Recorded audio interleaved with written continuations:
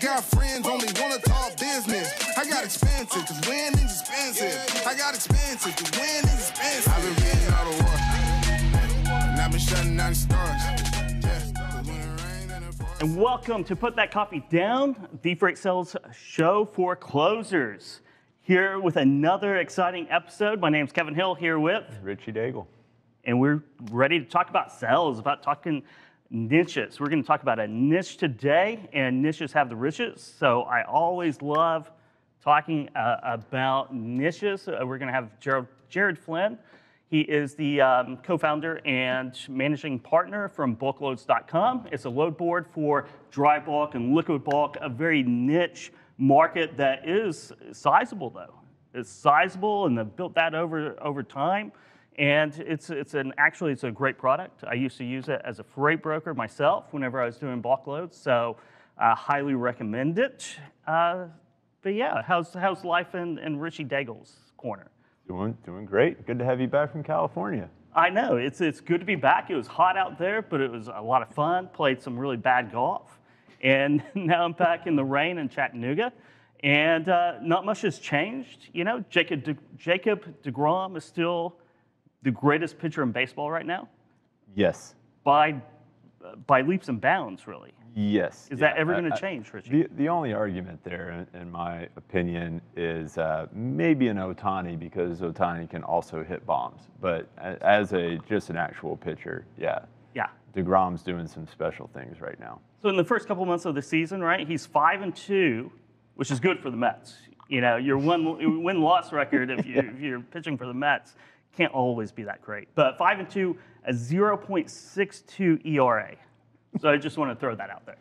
0.62. Silly. It is silly. It's silly, yeah. It's like video games. I think he set a record for the most pitches thrown in Major League Baseball, over 100 miles an hour in a single outing. Yeah. However, the record for most pitches thrown in professional baseball, over 100 miles an hour in a single outing, was by a Chattanooga Lookouts player this year. It was, Hunter yeah. Green, so. Have you seen him pitch yet? Not yet. I'm looking forward to it, though. Trying to find a time. So. Okay. Yeah. Very good. So let's talk about Surge Transportation. Our sponsor today, Surge Transportation, is the fastest growing 3PL in the logistics space today. Based in Chicago and Jacksonville, they offer unrestricted access to almost all accounts, limitless territory, and a chance to be a key player in a growing company. To find out more, email jobs@surgetransportation.com. Great 3PL there. Yeah. Surge Transportation. So yeah, let's talk about transportation and premiums. And you know, if you go out and buy a differentiated product, which means a branded product, right? Mm-hmm. You know, I have to throw down the economic terms to keep up with Anthony Smith sometimes. But yeah. A differentiated product, a branded product, you're going to pay a premium because of why, Richie? Premiums are going to be above the market average, right? So you have to pay a little bit extra for that differentiation too. You do, and it's that at least perceived, right? Perceived value above the average. Exactly. There might be real tangible value there as well, and oftentimes there is. And so I think it's difficult, you know, and maybe we could get into this a bit, but kind of dividing premiums versus elevated cost. Yes. Right? Because all of the costs are elevated at the moment. Everyone's saying, hey, my transportation costs are 5X or 4X. If you're paying more for transportation today than you were a year ago or 2 years ago, you think, you know, the more you pay, the better service you get. And most things out there, you're paying that premium, you know, that increased price to have better service, to have better value. Mm-hmm. But it doesn't really work like that in transportation, does it? Yeah, you know, what are you getting for that premium really? So you have what you've projected upon the situation, or what your perceptions are for what you think that you're getting for paying that extra. Mm-hmm. But then you have reality. And reality doesn't always line up with our perceptions. Right? It doesn't, because the premium, as we go back to, right, is that premium or that price above the average. Well, if the average line haul rates have gone from, say, $1.80 to $3.80, mm-hmm. you know, you're not really paying a premium. You're still paying that average, right? The average is elevated, so your costs are elevated, but you're not getting anything extra for it. You're not. You're probably getting worse for it, right? Yeah. And part of that is as transportation rates go up, you have capacity crunches, you have emergencies, you have a lot of things, a lot of fires going on, a lot of things going wrong. You have containers sitting on a ship for how many days? Oh yeah, I mean, there's containers out there that are sitting for 80, 100 plus days. Mm-hmm. They're just sitting in the ocean. And I think you have to realize that there is major stress on all the various components throughout transportation and supply chain right now. And when you put that stress on all the various components, things start breaking, right? People Mm-hmm. are saying, I want to sell this this capacity. I want to get this business. Let me price this. Let me quote this. I'll quote a premium. I'm sure I can cover it for that. And then they're biting off more than they can chew. Things they're not able to follow through. That service isn't there. I think all this is taking place right now. It is. It is. It definitely is. It's taken place, and it's been a long time. Yep. It's taken place over the last 12 months, and what you find is that there's premiums or even higher, right? I mean, because the service levels, you're paying more. You're paying almost double sometimes for your transportation, and you're charging double, but you're staying with the same service levels, the same kind of value propositions, just because the market's moved. And again, service levels sometimes go down. You know, if you're in the soft market like we were in 2019, and I think we might have a sonar chart here that shows the OTRI. There we go. The outbound tender rejection index over time. You see in 2019, you have sub 10% OTRI, right? Which means a very loose capacity environment. Rates are low. Service is actually better because everyone is jumping on any load they can, and they are providing the best service to keep their customers, right? And then you run into the last few months. You know, I keep on saying last few months, but it's been almost a year now or more that we've been in this environment, and you know, it's hard to get trucks, right? So shippers are missing their delivery dates, right? Shippers aren't getting inventory in, you know, because of ocean. There's a lot of chaos and confusion, and service levels have gone down across the board, right? From the shipping carriers to the trucking carriers to the shippers themselves to their customers because of these emergencies. And it's not a linear situation. This is a complex problem that we're looking at, because you could argue in 2019, sure, it was great for shippers, right? Mm-hmm. But it was not a good year if you were a truckload carrier, you know? And so what is a healthy market, you know? And is there such thing as a healthy marketplace for all the parties that are involved in the market, the brokers, the carriers, and the shippers, where, you know, can you balance out premiums and rates along with service and find conditions that are meeting needs or mutually beneficial? I don't know the answer to that question, but I do know that it's a complex situation, and it's not linear. It's not linear, and life is not linear. No, either, right? I mean, that's one of the most important lessons in life. Is it's not linear. You can go along. You know, you make those 100 phone calls, right? No, mm-hmm. no, hang up. No. But that 101st call maybe could change your life. It could. You can make 100 phone calls and have 50 of them be amazing one day, and make 200 phone calls the next day and none of them work, right? So there's, and sometimes, you know, we try to find formulas and formulate everything and say, here's what's worked historically. We found that this set of actions worked out for us. But that only betters your probability to a certain extent for going forward, because things are always dynamic and changing. So you have to be more in depth with thinking to figure out what's going to work going forward. I think there was a philosopher who said, you know, life could only be understood looking backwards, but you have to live it going forward. And that's profound. There's some wisdom there. But there is some wisdom. You have to be bumptious too. Yeah, it helps. It does. It does. You have to go out there and be bumptious. You know, which is the word of the day. Yep. Which is good. I just threw it in there. So So yeah, so it's always interesting. I always find it fascinating, especially in markets like we find ourselves in transportation, is that the more you pay, oftentimes, the less things go right. I won't say that the service levels are lower, right? Because everyone's trying to do that. They're trying to keep those service levels up, but when there's no ships, if there's no trucks, if you can't get unloaded, if you're missing delivery dates, it's because of the chaos around you, not necessarily because you're not trying to provide the service that you want to. But things go wrong. The higher the rates, the more things go wrong. The lower the rates, the smoother selling there is. The rates are like a sign, right? Mm-hmm. And it's symbolizing what's happening, and it's almost people are charging for how hard they're working and how stressed out they are, right?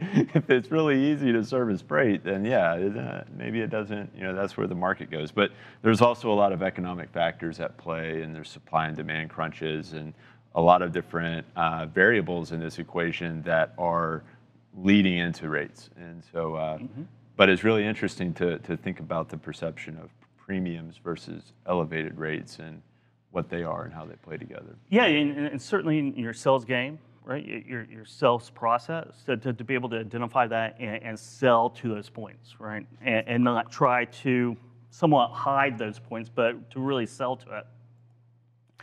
Yeah. To sell to those points and get out there in front of it and be open, honest, transparent with your customers, and that is how you become a consultant. You just hit the nail right on the head. I mean, so much of sales is managing expectations. And if you can clearly communicate where the averages are and why they are what they are, and then you can say, here's what a premium is and here's why that premium exists, and you can start building expectations, and then you need to be able to meet those expectations. Now you're setting yourself up for success, even in a chaotic situation, through that transparency. You do, yeah. We are live on LinkedIn right now, and Ryan Malek, dispatcher here on LinkedIn, says there are so many languages in this world, but they choose to speak facts. You're Mr. Facts right there, too. And we have Nico Brown here. Hello, neighbors, or hi-ho, neighbors. Hello to you, Nico. Glad you're watching. So let's pivot and do the sonar chart of the day. We threw out a sonar chart earlier, but let's see what Richie has to say about what the market's doing right now. Yeah, so this is, we're looking at outbound tender volume at the national level, and you see 2020 in blue, and then you have the previous 2 years, 2019 and 18, below in yellow and green. And the thing to notice here is not only is there, looking at this period of time from, June or right after Memorial Day all the way through Labor Day, and you see that, the two holidays represented by those dips. Now, seasonally, before the pandemic, it's been relatively flat in terms of volumes. If anything, volumes came down a little bit after Memorial Day and stayed there before hitting Labor Day later on in the summer. But what we saw in the pandemic was that this skyrocketing of volumes, right? And it's kind of wrecking seasonal trends. And I think that what's really going to be interesting is, we know that volumes are going to be elevated in 2021, but are they going to continue this trajectory of going up, or are they going to, while staying elevated, flatten out as they did pre-pandemic? And all of this to say that, seasonality or seasonal trends that were in supply chain and in transportation before the pandemic have crashed. They have fallen off a cliff, and we see all of this volatility in markets that were normally not good for carriers are now healthy for carriers, and vice versa. And decisions that are being made on pre-pandemic seasonality may not be the wisest decisions at this point. And so that opens up a lot of pain points in the marketplace. And I think this leads into our guest today a bit as well, Kevin, but with all those pain points is the opportunity for new technology and people from the ground up to start innovating and creating some change in the marketplace that can be significant over time, but I think it's going to bubble up from the bottom as these small companies start to fill in these gaps and provide solutions to the problems that we're seeing at the moment.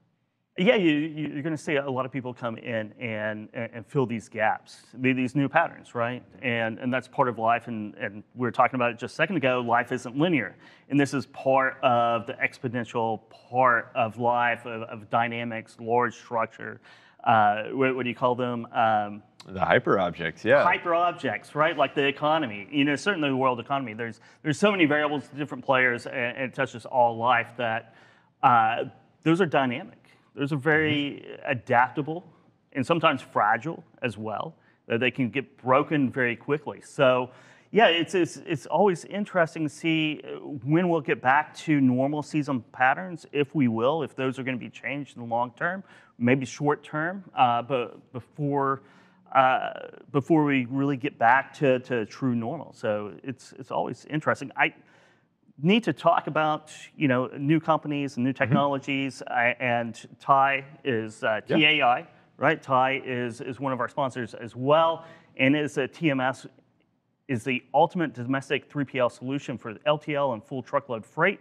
TIE gives you a centralized platform for sourcing load coverage by connecting you to load boards, rate intelligence, and capacity tools on a single page.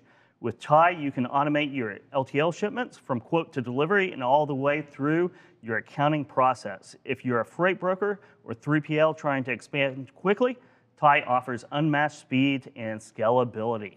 So thank you to TIE. Great folks over there too. I've had numerous conversations with that team. Yeah, you work with TIE quite a bit, right? Yeah, great people. So So good plug there.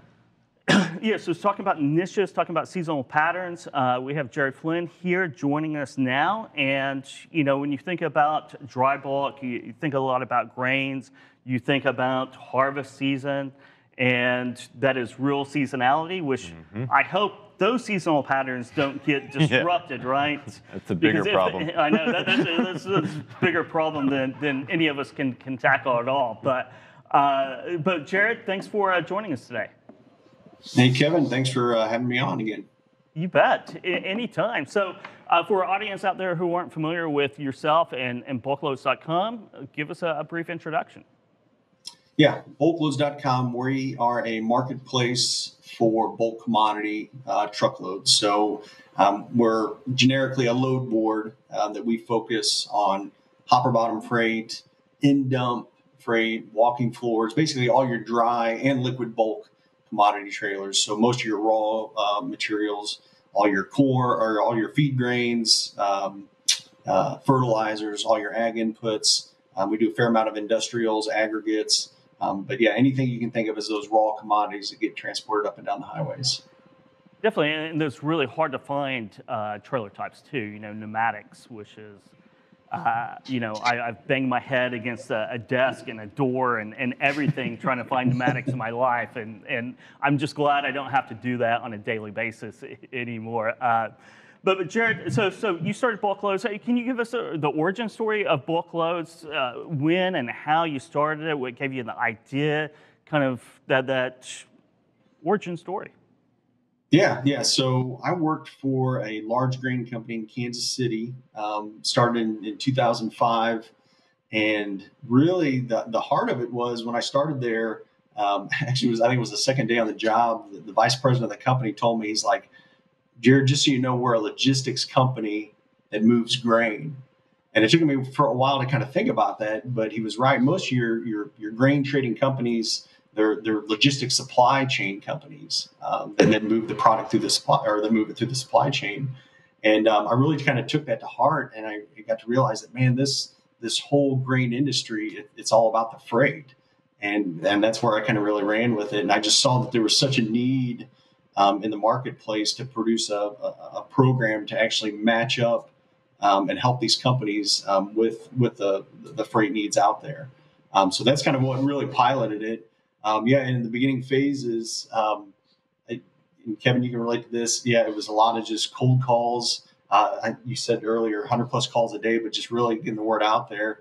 And I think it's interesting. It's a lot of people, you always say certain industries are behind as far as technology goes. But yeah, I think especially in ours, we're dealing with agriculture and trucking, two industries that we always kind of deem maybe a little bit more behind than others when it comes to technology. So we really use that as our tactic to really use digital technology to help match these trucks up with these shipping companies. That's great, and I love hearing that, and I love the idea of identifying a niche, identifying something where you can provide value, and going after it and doing it. What has been your strategy for educating your client base or those prospects? Because I imagine if people aren't accustomed to technology, or they're a little bit behind, whether they're on the agricultural side or the transportation side, you have to say, here's who we are and what we're doing and why you should trust us and so forth. What has that process been like for having those conversations when you're just trying to educate folks on what you're all about? Yeah, well, you hit the nail on the head. I think it's really about building trust, and people got to believe. They got to believe in you first before they believe in your product.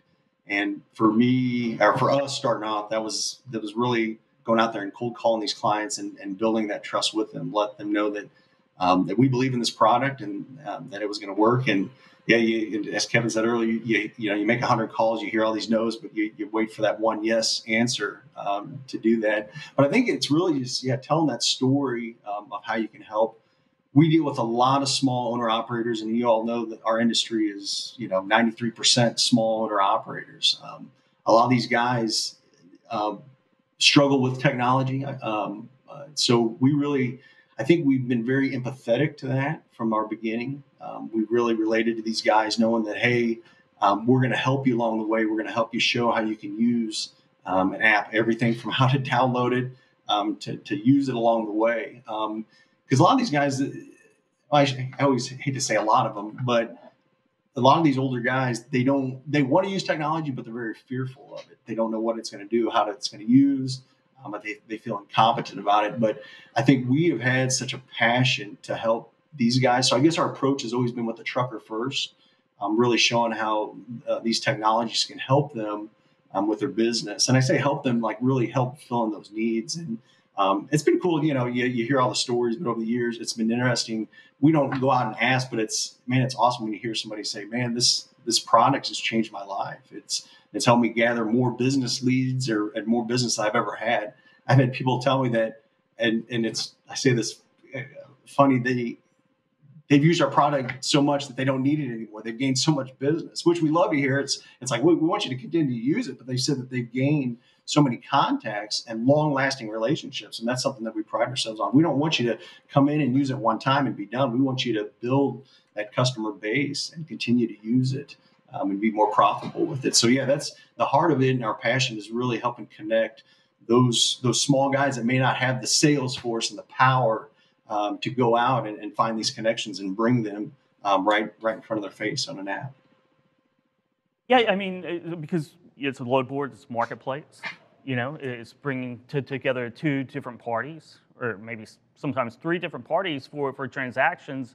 And when you started out, telling your story, gaining trust, what did you find effective? Because whenever you come out with a new product or new concept, it's often hard to explain to people, especially in a cold call, because you don't have much time. You have to get the hook in, and you have to be able to explain this idea that you have in your head, because oftentimes it's more of an idea than something tangible that you can show, and how to draw their attention and get buy-in. Did you find your own?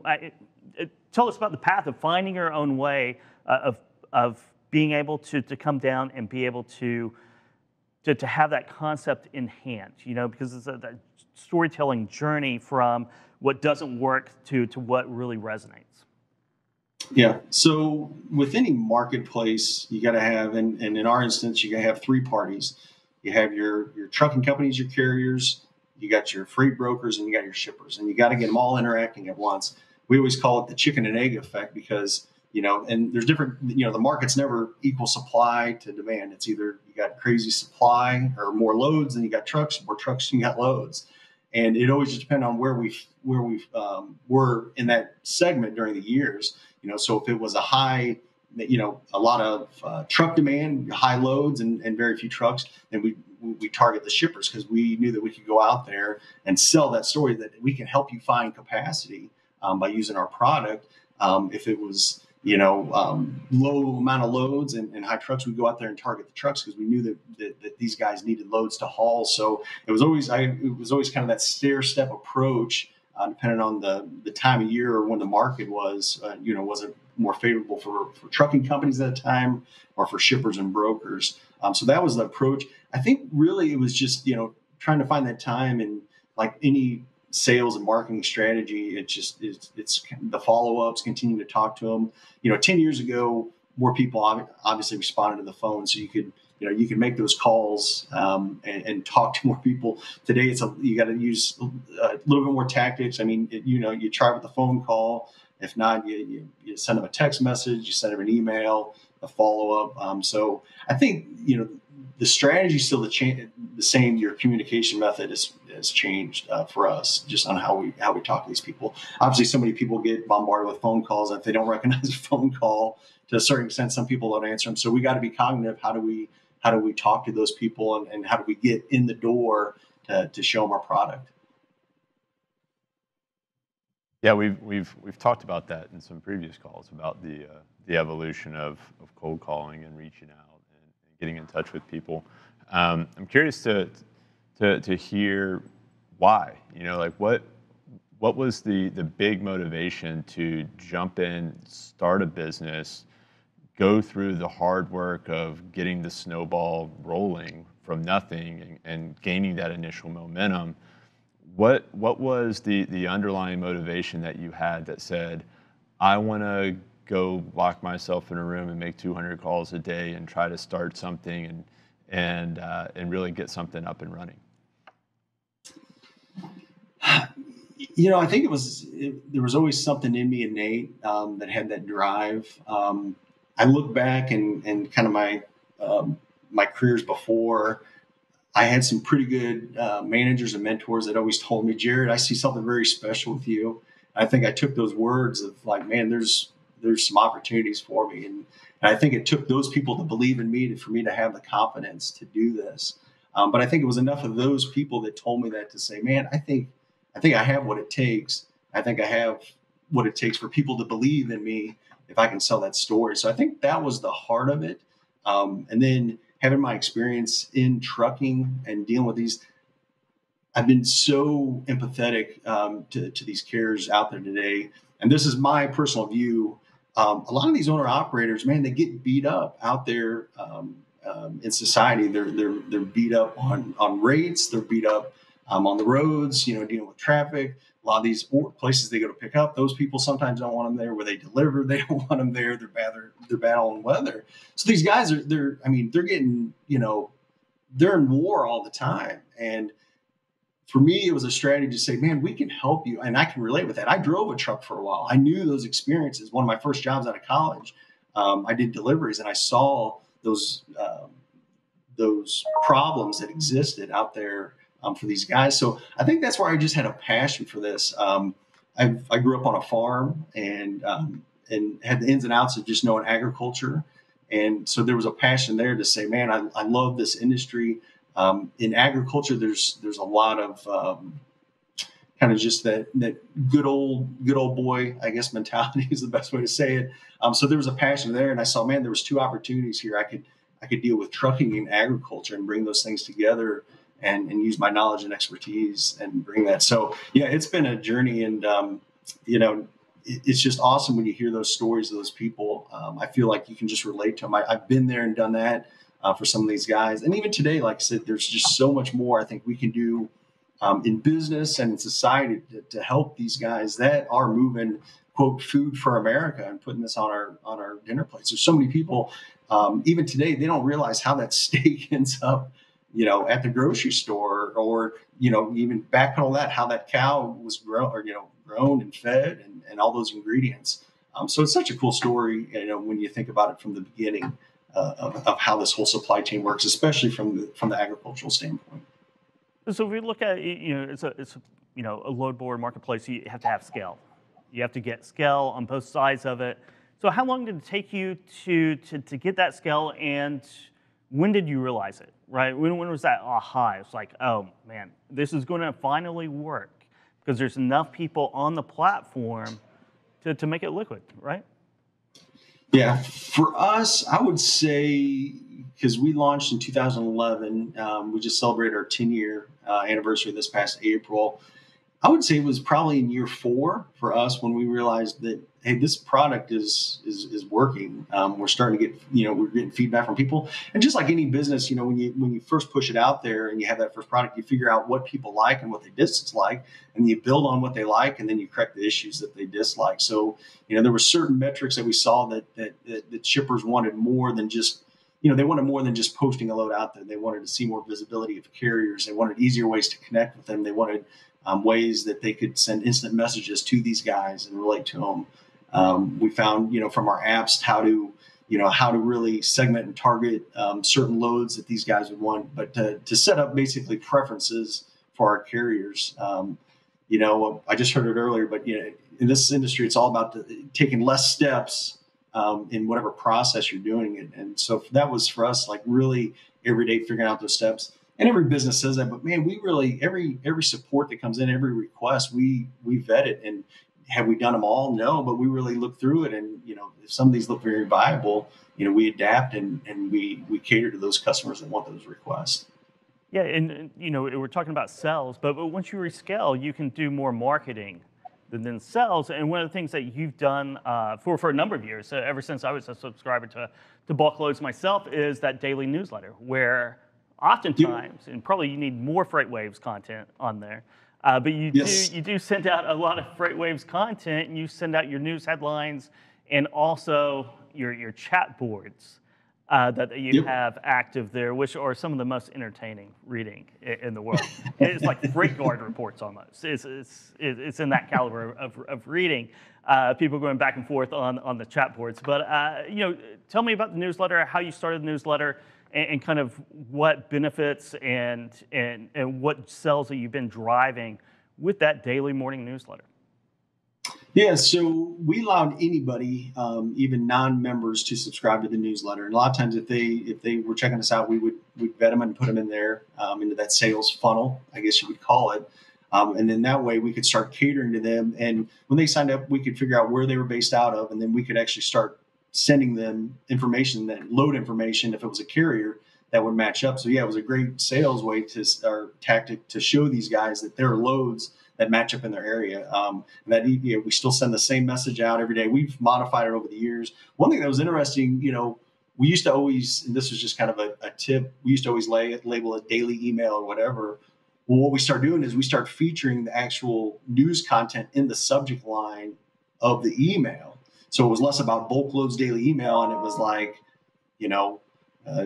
trucker experienced this on the highway, or DOT mandates this, or something like that. And that's what grabbed the attention. Well, they would open that up, they can go to the article. Well, then they're right back where we want them, onto our load board. So it was a great sales tactic to bring them back in and show them, something that might spark their interest from a business standpoint and not just newsworthy. Yeah, it's great. It's providing value initially, and that's a great way of building trust. If you can provide that value before someone's a client, then they're going to trust you more and want to go forward. Now that you're, 10 years, congratulations, by the way. You got that momentum building. We were just talking about how oftentimes in big complex systems, like real change kind of bubbles up from below. And when I think about transportation, I think about owner operators, and the way that the industry can really change and shift is if these owner operators are more empowered and so forth. Where do you see things going in the future? What can Bulk Loads do for the industry, for these owner operators, for shippers, and just the whole landscape? I'm curious to hear about your vision going forward. Yeah, so I'll back up just a little bit. One thing, another business that we launched 5 years ago, when we launched Bulk Loads, we had a lot of carriers signing up. And when we get them signed up, a lot of these guys would ask us, well, how do I get paid? Well, as a load board, you invoice whatever company, brokerage, or shipper. well, a lot of these companies started asking us for factoring service recommendations, and there was some that I knew that out there that already existed. But we saw a need specifically to help these guys in that arena. And then, I guess it was 2014 or 15 is when we launched Smart Freight Funding, and it's a totally separate entity. But we work together to promote that. But we've been able to see kind of what companies these guys need factoring services on. So, a lot of these guys, they don't need factoring for every company. And there's some of these companies that pay very efficiently, but we can help and assist them on some of these that are, the plus, you name it, 20, 30, 45, some of them 60 plus days out. So that was a solution that we saw 5 years ago that's grown and been very successful since then. That's our Smart Freight Funding. 2 or 3 years ago, and I've been on the show and talking about this, our goal has really been to continue to refine, we call it the load life cycle. But how do we help not just making that initial connection, but every other process that's along the way? And that's where 2 years ago we launched, we call it bulk TMS, but it's a TMS program specific for the bulk commodity market. And we've taken a lot of knowledge just from our core base and really developed a software system that really centers around bulk commodities, which, people say freight's freight, but it's really, really different when you're dealing with grain and feed. The payments are made different. It's very different. We had to develop a solution or software that really caters to the bulk commodity industry. And that's one we launched 2 years ago. We're still developing it out. I mean, it's live, but we're continuing to build it out. We've got some fairly large companies that are using it now, and smaller, mid-sized companies. But that's been another one that we continue to develop out. I think that's where we see, and there's been other companies out there in the same space that are doing the same thing, but it's really continuing to look at this whole load life cycle and how can we assist in it. Bulk loads, we don't ever want to compete against our clients, but we want to help assist them along the way and be that solution or technology, whether it's from a tracking standpoint, load visibility, again, payment.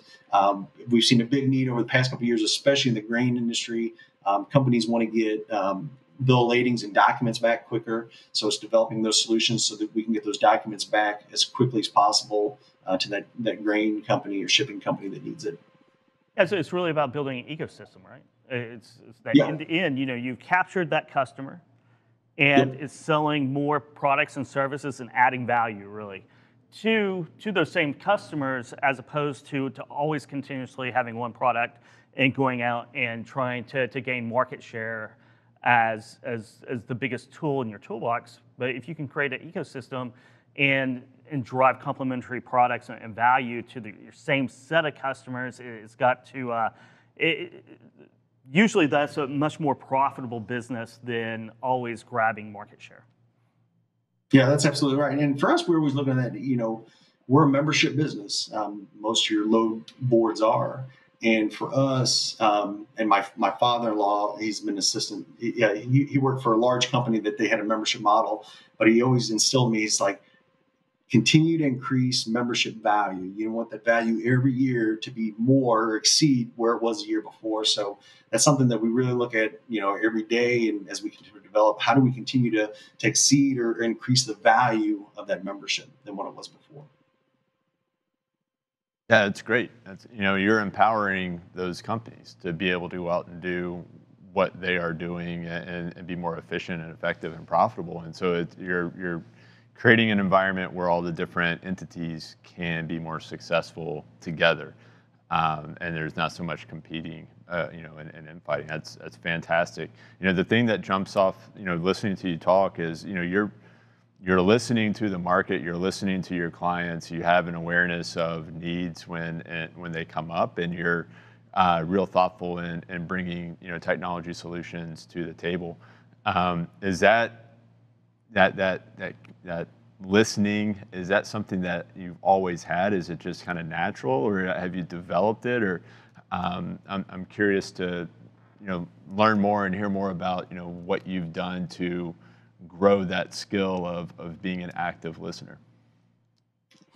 So I will say that it can almost be a negative in a way, and I'll put it this way: we try to listen to everyone that comes through.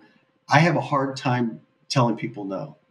for a lot. I mean, in all facets, and it's just something. I guess it's probably the people pleasing part of me, and I probably need to say no more often. But I think it's maybe become a little bit more natural because for me, if someone's paying me for a product or service that they're going to use, I'm going to do everything possible to make sure that I'm delivering on that. So I think for me, I don't want to fail my client or my customer. I want them to be impressed, know that they can reach out to us. And I think it's something that I take it hard when I say that. So it's probably been the same from the very beginning. I think for me, it's trying to funnel it down to where we can do it in a systematic way. Obviously, you can't say yes to everything that comes through. We got to vet things, but it's something that we take very serious. So we have the Owner Operator Summit coming up tomorrow, June 9th, all day. It's going to be fun. It's going to be exciting. We're going to focus on owner-operator issues. You talk to a lot of owner-operators. You have a lot of most on the carrier side, quite a bit, or either small fleets or owner-operators working in the ag markets. What's some of their biggest concerns right now? And what are the challenges of marketing products and services to? Well, it's a very large group. It's a very diverse group that a lot of people don't realize until they actually start marketing to owner ops. It's a great question. When we talk to a lot of our clients daily, I think there's number one, I think there's always uncertainty for driver recruitment. I mean, that's something you're always going to hear over and over. You talk to guys all the time that they have, even these smaller owner operators with extra trucks and trailers that are parked. They can't find the driver to fill those shoes. I think that's one that we constantly hear. I think these guys are very concerned on government regulations, and rightfully so, and how that affects their business. I think from an owner-operator standpoint, some of these feel like some of these regulations are unfavorable to them and more favorable to larger fleets. So I think that's something that we have to that these guys wrestle with, trying to figure out how do they stand out in the marketplace. Again, there's very little control when it's a government regulation. You gotta abide by it. So how can you adapt to that and still be profitable and successful in your business? So I think that's a huge one that we deal with. These guys, believe it or not, I mean, they're always looking at efficiencies and technologies. How do they increase fuel efficiency on the rigs? How do they, what are they doing to continue to innovate a lot of these processes that they're doing? I think, visibility is a big one now. It's just a common one. It's easier for these larger fleets to adapt that change, but these small owner operators to create more visibility for their clients, I think is one that they are looking at to how do they adapt and overcome and provide those solutions to those companies. Yeah, that's awesome. Yeah. Yeah, one thing I was thinking, I was going to joke with you about this is, yeah, when you're right for sales when you say, I have a hard time saying no. I know, right? I have a hard time saying no. Yeah. I know. I think a lot of good salespeople, they're easy to sell to too, because I'm an easy person to sell. I really am. How about you, Jared? Are you an easy person to sell? Can easy person to sell to? Do you have a sucker? Are you a sucker? Yeah, I'm one of those when like my wife gets infuriated. Like if there's someone out selling someone, she's like, don't make eye contact with them. I'm like, why? I want us to see what they have to sell. She's like, no, then you'll get sold. But yeah, I'm one of those. I want to hear the sales pitch. I want to see what how they're going to sell it to them. Maybe there's something I can learn from that. It's one thing. Now that we've grown to where we are, very blessed, very thankful. But it's one thing that I do miss is the sales calls, because that's when you get to really learn your client. I still try to do a little bit of it, but my time spent more managing other people that are doing those calls. So it's something that I struggle with, because I still want to know what's going on. What are the guys that are on the ground, the troops that are out there calling, what are they hearing from their clients? So I always want to make sure that, but yeah, that's the heart and soul of it, man. I'm a sales guy from, That's interesting you say that, right? Because in the early days, you were selling your product. It's your company. It's your baby. It's your child now. It's almost a teenager. It's getting that way. So, and there's a lot of great salespeople out there that get promoted. They have to transition to being a sales manager, which is very different from being a salesperson. And I would like to hear your advice and what you've learned by transitioning out of doing those 100 cold calls to managing other people making sales for you. So for us as a company, we have we call it a morning sales meeting. Usually it's led by a 3 or 4 minute video that we find. There's some that we subscribe to on YouTube, but it's any kind of sales strategy, and that kind of starts the conversation. And then after that, we kind of go around the room and we talk about what's working and what's not working, any follow-ups on that.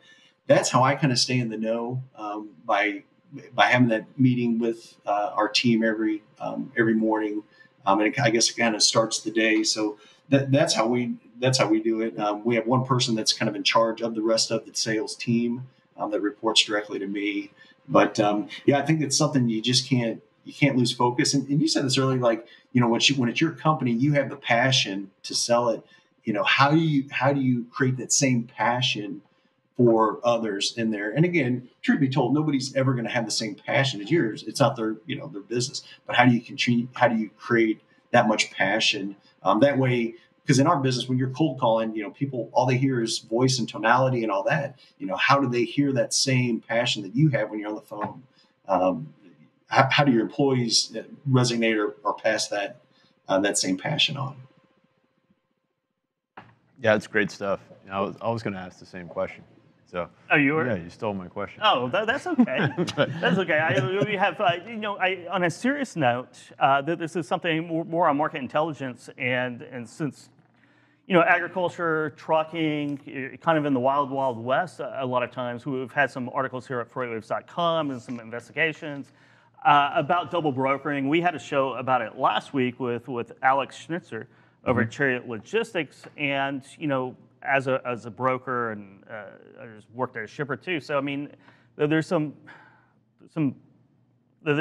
players out there that are nefarious. They're charlatans, right? They are up to no good. So kind of how do you police the load board, and kind of what are you seeing out there in ways of fraudulent activity that you'd like to warn people about? Yeah. So our marketplace, we've set some parameters up where it's very transparent. So if there's ever, you talking about our forums earlier, that's one of the best sources if something needs to get said about anybody. I mean, good or bad, like if there's something going on that people need to know about, usually it gets posted out there, and we got to police it for, to make sure that it's truthful and there's no, that's one way that we create a lot of transparency is by, that being out there for people to use it as a sounding board. If there's any issues of double brokering or of that sort. We have a rating system similar to other marketplaces like Amazon where companies can be rated. That's a great sounding board. I would say not so much even the double brokering, but if there's ever payment issues with a company, that can be a great place where it can kind of start the process. And it's crazy how quick those get resolved because nobody wants a negative or a 1-star rating, listed on their account when they got a load posted out there. I mean, we've had several companies that they try to get those resolved very fast. So those are the ways that we combat it. We do field phone calls from time to time, knock on wood, the ones that we don't like to deal with. But yeah, we take that very serious to make sure that people are working. In our industry, it's really interesting. We don't have as many freight brokers in the bulk hauling industry. It just doesn't exist like it does in the general van, reefer, flatbed industry. Most of our companies are grain trading companies. It's usually merchandisers. They own the product or commodity that they're posting and shipping it out there. So we probably don't have to deal with it as much. There is confusion. Some companies do get confused because some people refer to grain traders as grain brokers, and there are grain brokers out there, but most of these companies are grain traders. So they actually physically own the commodities that they're posting and shipping on. And they're registered with the SEC, and I think you have to have a Series 3 basically to trade grain and arrange transportation for that, right? So there is exactly a level of regulatory hurdles that you don't see in freight brokerages and other parts of the industry. Yep, that's exactly right. But yeah, for the most part, there are freight brokers in our industry, but just not to the near extent that there is in the general freight hauling. So, hey, going back to 10 years, if looking backwards, what would you do differently? What things have you learned? Are there any things that you would have done differently? And then what decisions are you really proud about and would have done not differently, would have done exactly the same? Yeah, really good questions. So we bootstrapped ourselves from the very beginning. It was myself making cold calls and my another partner that owns the business. He's been more the technical development piece of it. I underestimated how big of a marketplace it could really be, and I say that we probably. I wish we would have probably grown faster in the early phases. We really didn't start adding staff until we really knew that we had a marketplace and knew that it was, by the time we were year 4 or 5. Well, then when we added that staff and started adding those salespeople, our sales just exploded from there. And I look back and it's like, wow, why didn't we, look even early on to do that? Maybe we didn't have the cash flow to support that. Maybe that was one reason. But to look at it's like, man, could we have grown this even faster by having more of that sales and marketing force in the very beginning versus halfway down the road? So that's probably one of the bigger ones that stands out as far as if I could go back and look at it. And it's interesting, we're in this big digital transformation right now. I look back and, we didn't, and again, I always say we listen to our customers and respond to feedback. I wish I would have known that this digital transformation would have been so much bigger, because now it's kind of we're trying to push out development so much faster. And it's like, wow, I wish we would have known, back to the document flow, that was a big need. It was never asked until now. So we're trying to meet that demand now, or we have the solutions for it. But if I look back, it's like, wow, I wish we would have figured that out maybe even 5-6 years ago, that it was something that was needed. But to that certain extent, I'll end on this. There was a lot of these grain trading companies that, 5 years ago, people didn't want digital documents. They wanted original bill of ladings, and there was a couple of reasons for that. I mean, I even talked to a person last week. It was a way that they could delay payment until that invoice came in. They didn't have to pay. Versus if it gets, if you take a picture and hit send, you can have it within minutes. So there was some purpose behind that. 5 years ago, some of the technology wasn't out there where you could have a legible digital document that would suffice. So a lot of companies just didn't want it. Well, after COVID, a lot of these companies realized that it's the way that they had to do business because they were working remote. And now it's an industry standard that you can have digitized documents. So that's another one I look at. I kind of beat myself up being like, I wish we would have known a little bit more. I wish we could have adapted or seen this coming faster than the way it happened. Yeah, it's what you said earlier in the show, right? It makes sense. Life makes sense backwards, but you got to live it forwards. And you don't know what you don't know, and you learn. You just keep grinding away, and hope. As long as you keep grinding away, doing the right things will work out in the end. A lot of times, not the way you anticipated they worked out, but oftentimes it's better than that. So, Jared, thank you so much for stopping by today and put that coffee down. And where does our audience reach out to contact you directly, learn about bulkloads.com, and get a sneak peek on those great message boards that you never know what they're talking about, and sometimes you wish you hadn't seen it. Yeah. So if you're out there listening and whether you're a shipping company or logistics company handling bulk commodity freight, or it's something you want to look at, maybe it's a niche. We talked to a lot of people that, their core is van freight, but they have this one customer that they deal with some bulk and they don't know how to find that. Man, come find us. The easiest way, just look us up on our website, bulkloads.com. Again, we have good old-fashioned customer support, so you can always get somebody by calling pretty much 24/7. Our toll-free number is 800-518-9240. You're always going to hit it. You're always going to get someone to answer. I guarantee you. Thank you so much, Jared. Always a pleasure talking to you. Take care. Have a great afternoon. Thanks, Jared. Thanks, guys. Appreciate it. Bye. Always good to talk to people who have found a niche and have built a business over the long term, right? Mm-hmm. Because all these businesses you see, and whether it's a business, whether it's your sales book of business, it's all done over time. The first year or two, it's just making those connections, building up, having conversations, really putting yourself in the position to have exponential growth, because life's not linear, right?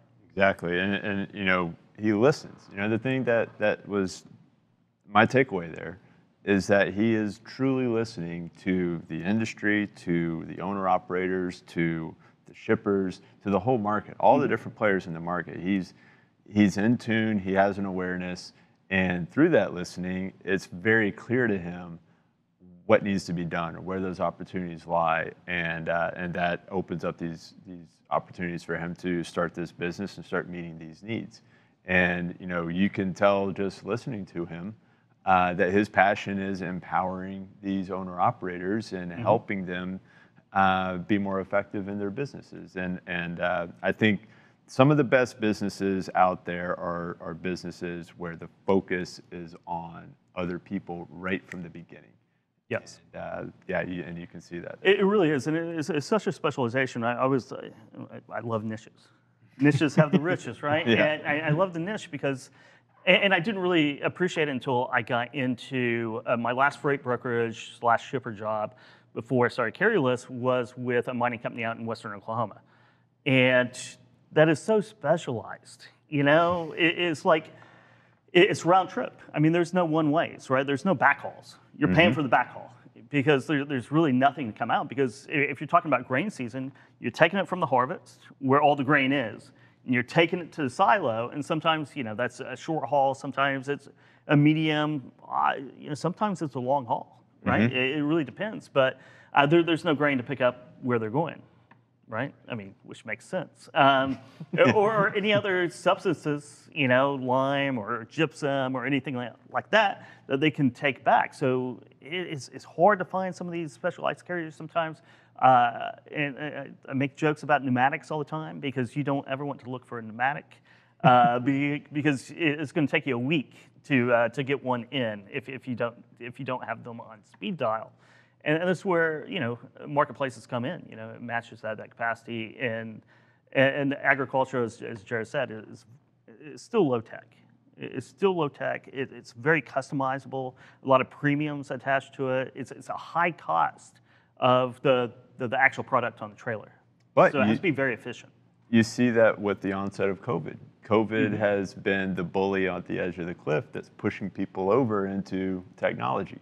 It is. And so with everybody going remote and working from home, now faxing stuff doesn't make as much sense, and actual documents don't, you know, they might have COVID on them. I don't know. So true. You know, so, contactless, you know, delivery and stuff. But yeah, load document is something that the industry surely needs. Because I started in I think 2011, and I hadn't seen a fax machine in a while. And I walked into a freight brokerage, and there's a fax machine. And that was a normal course of business. You're faxing things back and forth. And it was insane. It's still insane. There's something about having like a physical document in your hands where you're like, this is a real thing that isn't really replaced with viewing something. But I think that's slowly changing. I think that platforms that are trustworthy are changing. I hope it's changing. Yeah, I hope it's changing because if you know you have a deal on the table, you have a load, but it's held up by the insurance agent who's at lunch, of course, because all insurance agents have a 3-hour lunch, and you're waiting for this fax to come back, and you're just watching that fax machine. It's like a comedy of errors sometimes, but you know that's just me talking about transportation. Let's talk about the owner-operator, small fleet and the owner-operator conference summit coming up. Our next virtual summit starts at 9 a.m. tomorrow. We have a great stable of speakers, starting with Rob Estes, who's the president of Estes Express, talking to our very own George Abernathy. Should be great. It should be great. It should be really good. We have Adam Wingfield. We have Ashwin Bailey Woods, the head of CVTA, talking about vehicle inspections, especially for owner-operators. We have Blythe Brumleve from Cyberly, talking about marketing. Yeah. Website creation, marketing, and tools to really get your small fleet or owner-operator business off the ground. Start developing those relationships with both shippers and brokers, and starting to be able to get more activity. And you know, great tools like Sonar We're going to have Luke and Kyle from with Sonar talking to the owner-operators about using Sonar. So join us 9 a.m. tomorrow. This wraps up this episode of Put That Coffee Down. See you next week. I got friends only wanna talk business. I got expensive, cause winning's expensive. I got expensive, cause winning's expensive. I've been reading all the war, and I've been shutting down the stars.